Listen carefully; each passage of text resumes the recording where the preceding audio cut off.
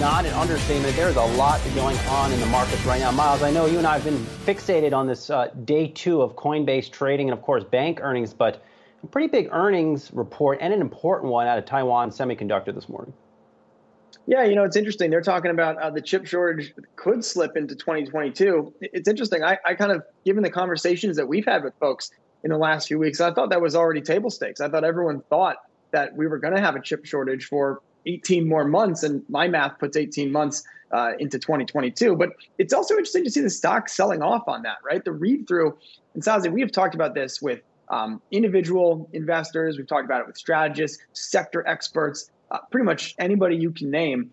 Everyone knows there's a chip shortage, and everyone knows the bull case for some of these names that we have up on the screen. And if you look at where these stocks are relative to their 52-week high, Intel's only off 5%, Micron is off only 7%, Nvidia is basically at a new high. The Philly Semiconductor Index is only down about 2%. And so, Sozzi, I'm a little bit surprised just to see the market continue to, I guess the market's always going to trade on new information, but there have rarely been over the last decade as few baked in, well-defined consensus cases as there's a chip shortage, the prices are going up, there's going to be more investment, everybody in the pool, basically. Yeah, and I think the read through here, at least to me, Myles, or one of them, is you're probably looking at some pretty strong quarters out of the computer makers like a Dell and HP, because notebook demand, desktop demand is starting to come back a little bit. The next shoe to drop here in that space, at least, is enterprise demand. As we start to go back to the office, there's a lot of antiquated equipment in offices, and many of us have not been in there for over a year. That stuff is going to have to be upgraded. So you could see a next level of demand within the chip space. Certainly autos have to get their chips so they can start making some trucks at the likes of Ford and General Motors. But the next area of focus here is on enterprise demand. Those big servers, those big mainframe computers, they use a lot of chips, and they're going to need them. Yeah, Saz, it's funny you mentioned Dell. Stock was higher today for an unrelated transaction, the spin-off of its stake in VMware and the special dividend. A truly, truly great financial engineering story for the business school books over at Dell and VMware and what's happened in the last decade. But let's pivot away from what's happening in the tech space to your favorite area of the market. We'll call it your second favorite, because Sozzi, I know you love fast food the most. Second favorite area of the market is retail. American Eagle out last night with a big guidance outlook here. Stock is up 4%.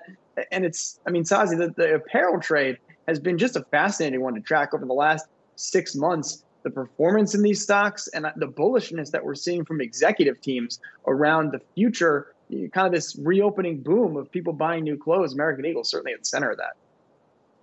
Yeah, this was, I would say, an unsurprising release, Myles, in the sense that if you track Google mobility data over the past month, you've seen a lot of folks back out there at department stores, back out there at physical retailers as they have reopened. They have taken their stimulus checks. They're out there buying apparel. They're out there buying footwear.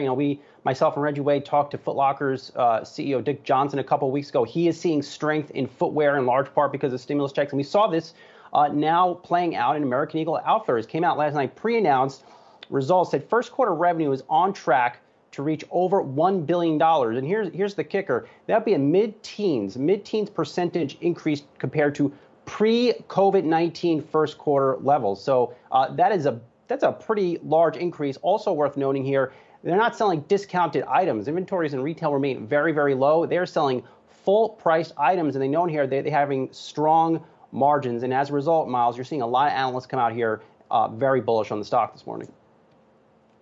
Yeah, that's the kind of guidance we'd like to see. Comparing it to 2019, now we're getting a real comp because as we mentioned, those 2020 numbers, they're going to look a little bit goofy all across the board. So again, American Eagle stock, that's on the move here. Another name we've talked about has been Abercrombie and Fitch. That stock is up 3% in sympathy with this. And when I look at both of these names, Sozzi, not only are the stocks, have more than doubled in most cases from the lows last March.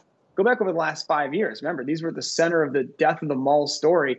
They're now at 5-year highs. Both of those names, Abercrombie and American Eagle, and I think really interesting long-term stories.